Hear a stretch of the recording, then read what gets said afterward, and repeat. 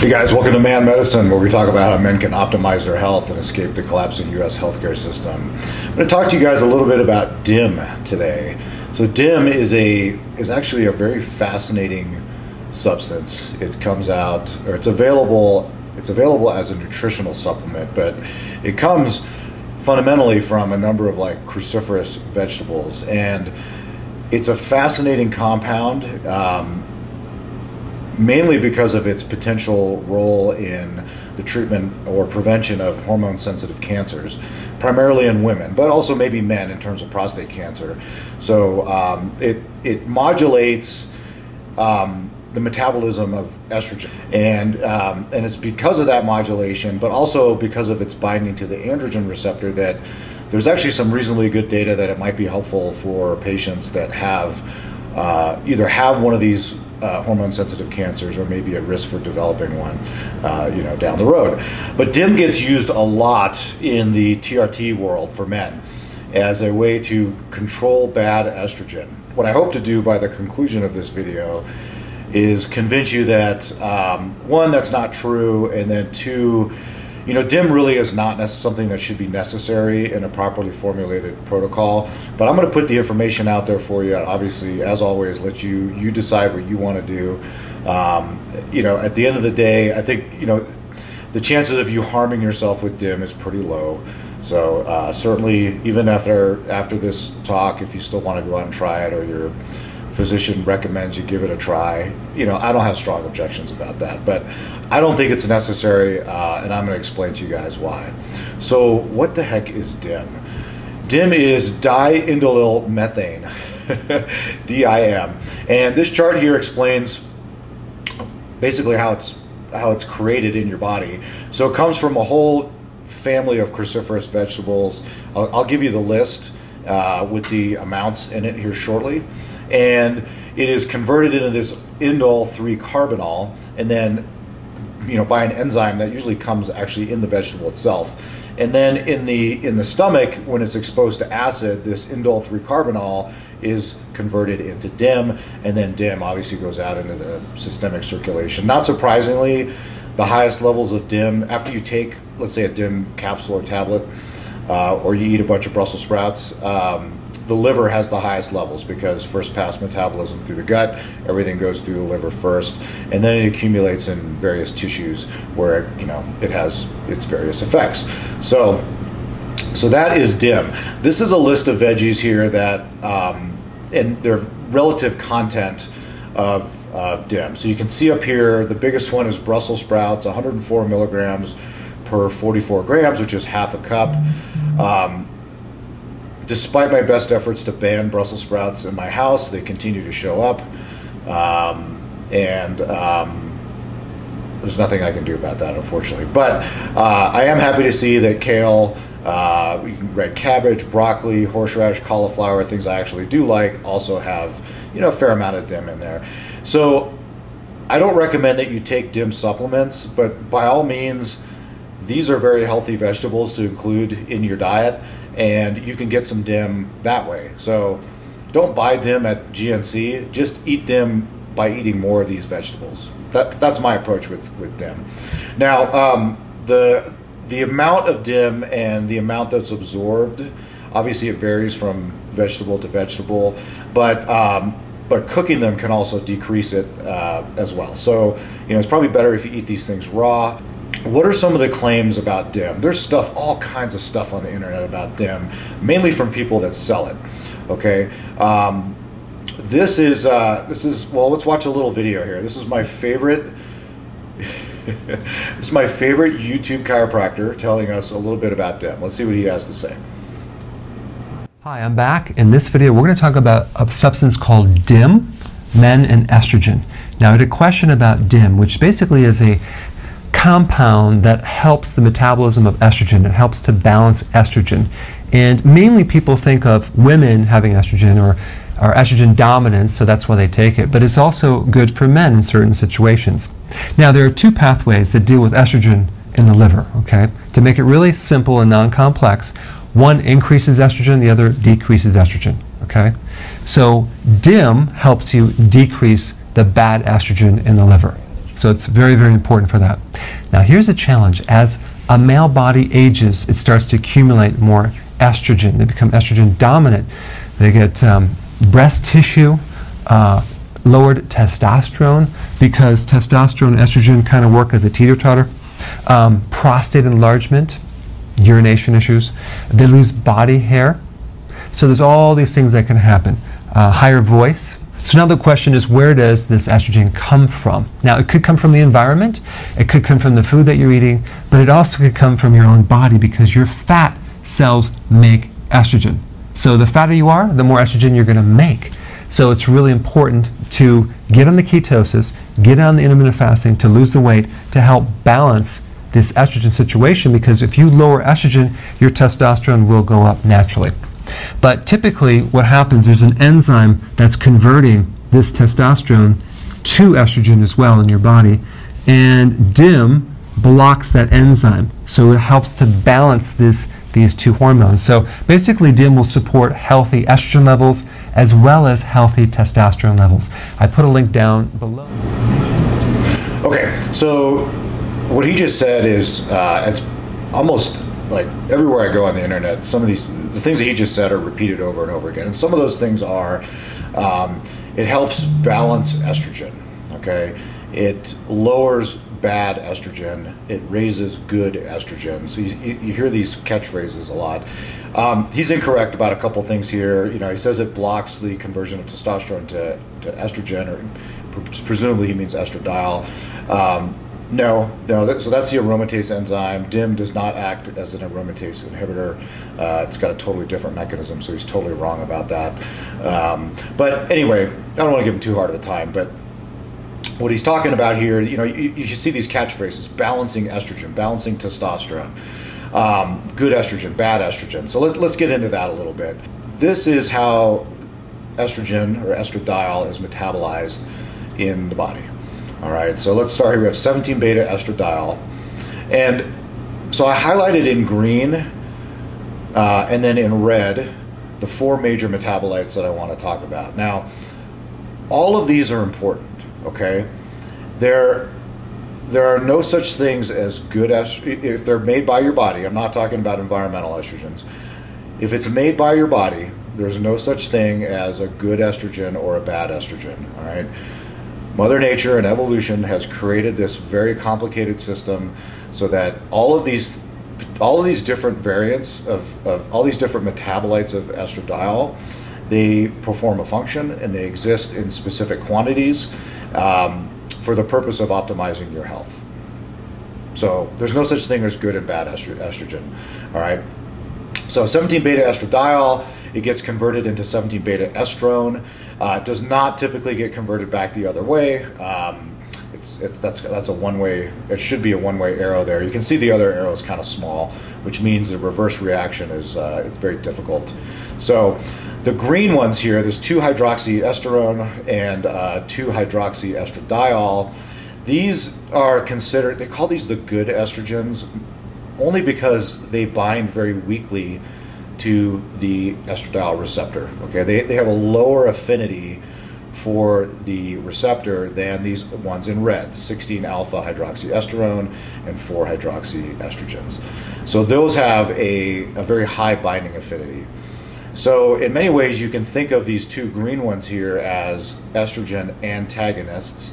So they bind, you know, very loosely, but they don't tend to activate the receptor. And when they're present in higher amounts, you know, they do occupy the receptor to some extent and potentially inhibit the activity of these more potent red estrogen metabolites. So which they call the bad estrogens, but they're not. They're both good. They're all good. There's no bad estrogens. Okay. So I think this gets perpetuated. There has been this just pervasive myth, and it is slowly getting better, that estrogen in men is bad.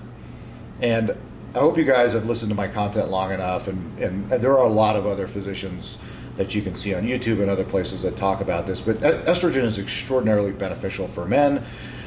Many of the benefits from testosterone replacement therapy that you think you're getting from testosterone, like fat loss, libido, etc., are actually coming from the aromatization of testosterone into estradiol and all of its metabolites that we just talked about there.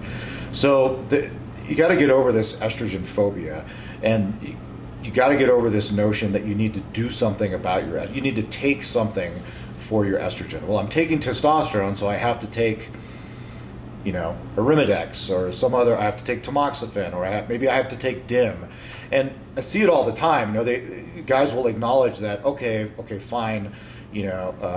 Anastrozole is bad for you. I'm not going to take it. But here's this stuff called DIM. I'll just take DIM because it's all natural, right? So that'll help me with my estrogen. And they just can't grasp the fact that you don't need to do that. You just don't need to do that, except in extraordinarily rare cases do you need to mess around with your estrogen levels.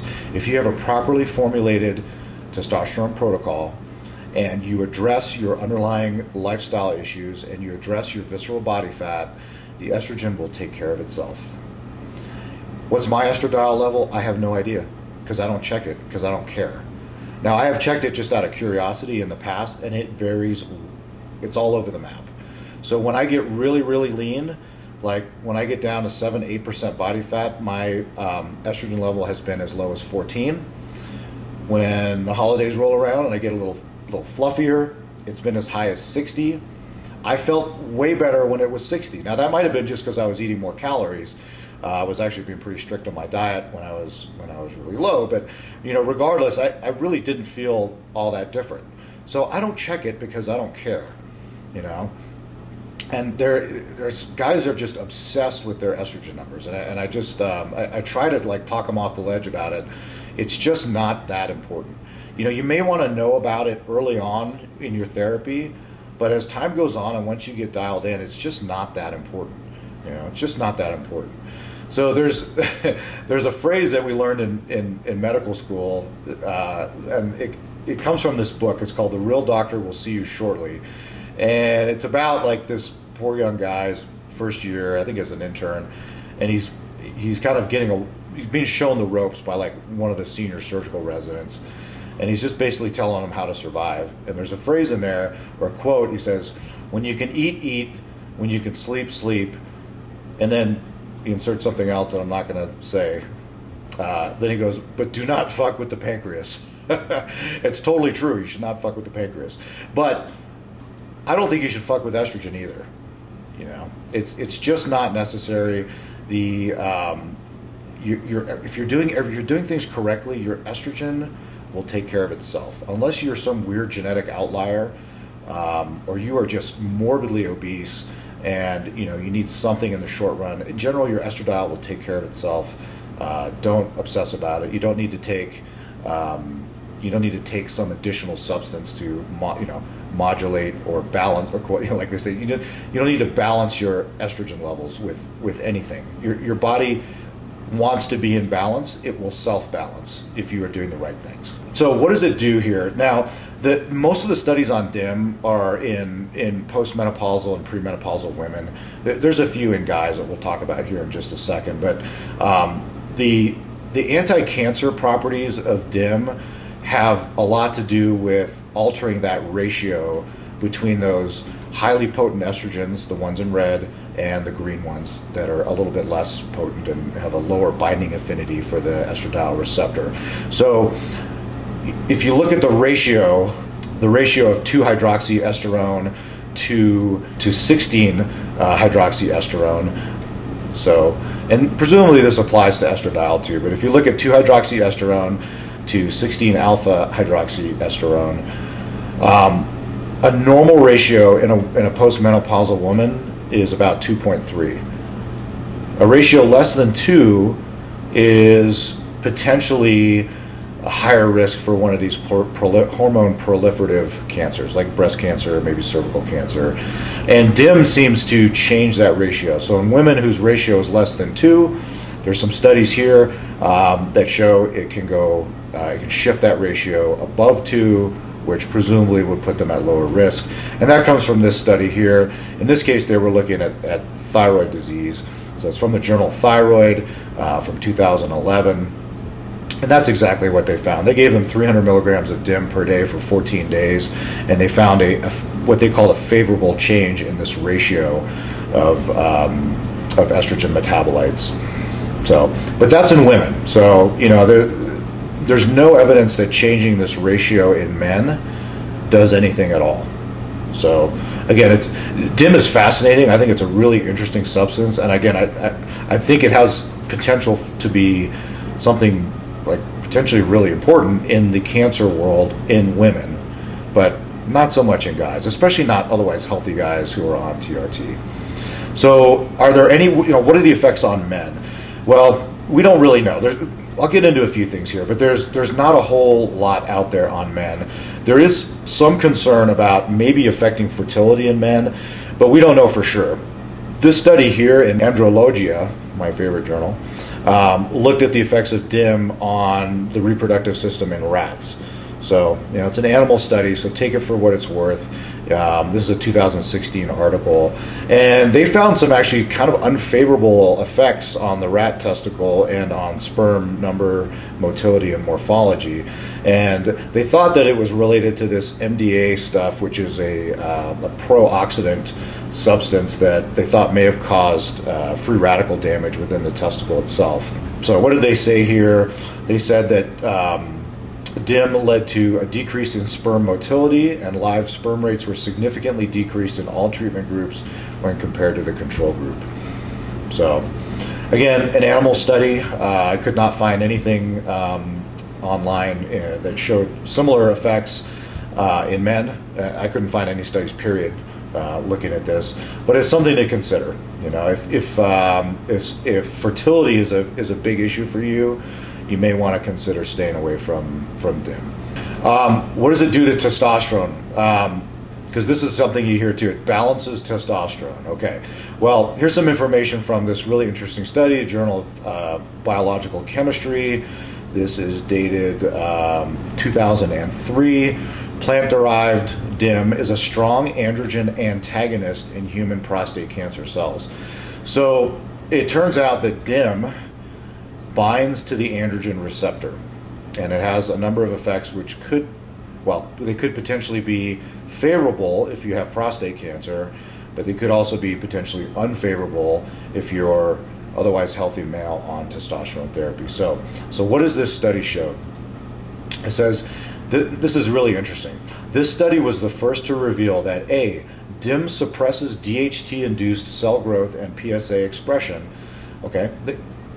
So that might be good if you have a prostate issue, potentially.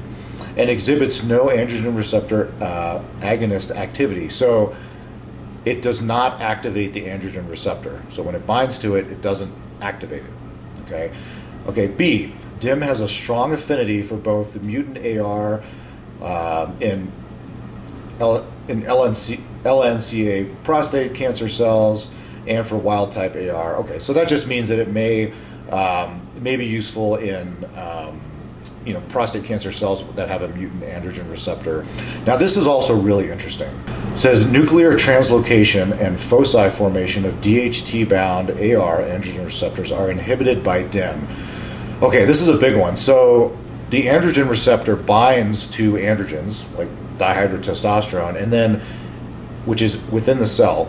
And then it has to be transported inside the nucleus of the cell where it binds to your DNA and then, leads to DNA transcription. Well, DIM inhibits that. And that's not good. That's not good if you're an otherwise healthy male. You want DHT to be able to work, and you want testosterone to be able to work, and it has to bind to the androgen receptor, and then it has to make its way into the nucleus in order to do what it's supposed to do. And DIM, according to this study, appears to block that to a certain extent. Modeling studies show that DIM is remarkably similar in molecular geometry and surface charge distribution to the well-established synthetic anti-androgen Casodex. I haven't used or heard about Casodex in a very, very long time, but Casodex is a very potent drug used in metastatic prostate cancer that blocks the androgen receptor. So it's a lot of times it's used in dual therapy. So, a man who has metastatic prostate cancer will be chemically castrated with a GnRH agonist, and then also given Casodex, so the androgen receptor. So any like residual androgen that's floating around, like from the adrenal glands, is also blocked at that level. So so DIM acts like a very potent androgen receptor blocker that's used in the chemical castration of men who have metastatic prostate cancer. There you go. So that sounds a little concerning. I'm not sure I want to sign up for that. Okay. Now, again, if you have prostate cancer, that might be something that's good, but I don't know. If you're otherwise healthy, this is a red flag to me. Okay. The other thing that gets said about DIM a lot is that it lowers SHBG. Okay. And they're like, oh, well, this is part of the testosterone balancing thing, because obviously if you lower SHBG, then maybe your free testosterone will go up.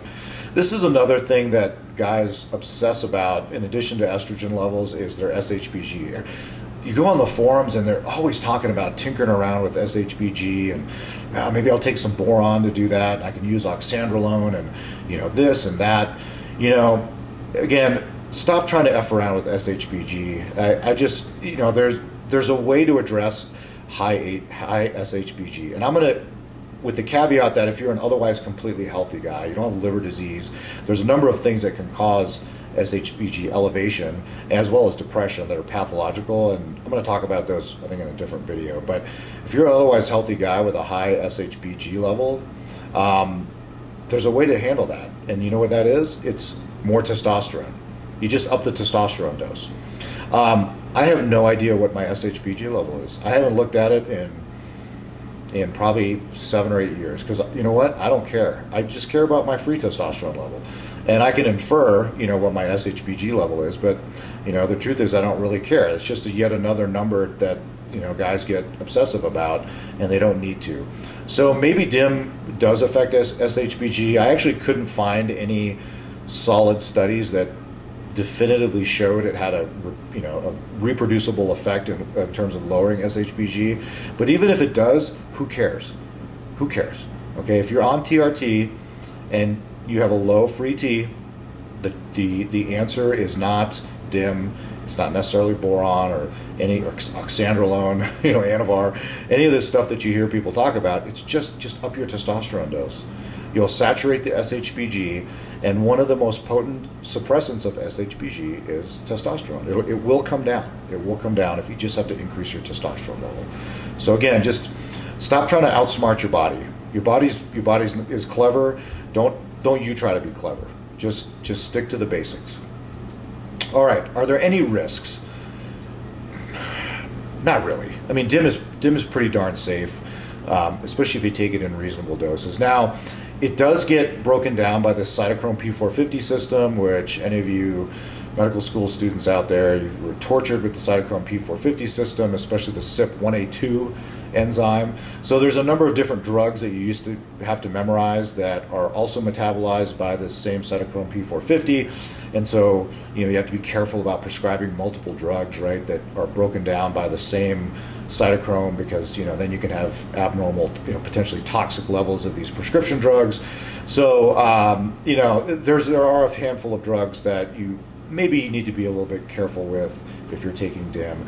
They're mainly like antipsychotics, antidepressants, muscle relaxers like Flexeril is one of them. Plavix, which is a very potent antiplatelet drug. You'd have to be, I probably would not take DIM if I was on Plavix. That seems kind of risky. I see a lot of unfortunate bleeding episodes from Plavix, many of which are devastating. I see those in the emergency room. So other than that, I mean, it's pretty darn safe. And that's why, I don't have a ton of heartburn. If you want to try DIM, and you know what, if you tell me that DIM makes you feel better, then I'm like, you know what, buddy, you go for it. You take your DIM. It's just an additional cost that, in my opinion, at least the data doesn't support the fact that men routinely need something like this added into their testosterone regimen. Getting back to the estrogen thing, I mean, if you think about it, when you were in your prime, when you were like 18, 19, 20 years old, and who knows, I don't know what your testosterone level was then, but it was probably pretty darn good. Did you need to take things to control your estrogen then? No. And in fact, I bet if you had checked your estradiol levels back when you were 17, 18, 19, they were probably high, like over 50. All right, that's part of the reason you felt so good. So, you know, if you didn't need an anastrozole or DIM when you were 17 and 18, chasing girls and playing football or whatever you were doing, you know, why do you need it now at age 40 with the same testosterone level? And the answer is you don't. You do need to address your visceral body fat. You need to clean up your lifestyle. You need to limit your exposure to endocrine disrupting compounds. That goes without saying. But do you need to take this other substance, you know, for potentially for the rest of your life to, you know, balance your estrogen? In my opinion, I don't think you do. I don't think you do. So to wrap things up, don't F with estrogen. You know, your body has these mechanisms and it makes these metabolites for a reason. There are no good or bad estrogens. They all exist for a purpose. And if you want to balance your estrogen level, you need to be on a good protocol for your testosterone therapy. And like I've said 1,000 times on this channel, don't be fat. You got to get your visceral body fat down. You have to limit your endocrine disrupting compounds, and you need to live as healthy a lifestyle as you possibly can. All right, guys, that's all I got for you today on DIM. Like I said, if you want to try it, it's up to you. I don't have any major issues with you trying it. If you've tried DIM in the past and you've had either good or negative experience from it, let me know in the comments. I personally have never tried DIM. I'm not interested in it. I don't think I need it, and I will probably never try it. But a lot of guys have, and if you're one of them, let me know. I'm totally curious about it, and leave those in the comments, and I will talk to you guys next time. Of any kind, including the giving of medical advice. I am not your doctor. No doctor-patient relationship has been established. This content is not meant to be a substitute for professional medical advice and should not be relied upon solely for that purpose either. The only purpose of this content is to present peer-reviewed, research-backed health information for your consideration. As always, rely on the advice and guidance of your personal physician before undertaking any activity presented here, and if in doubt or not comfortable with said activity, practice discretion. Your health is your responsibility and not ours. Finally, I take conflicts of interest seriously. I accept no compensation whatsoever from any private corporations, including pharmaceutical or supplement companies. You can trust that if I recommend a medication, product, or service, it's because I genuinely believe in it and not because I'm being paid to endorse it.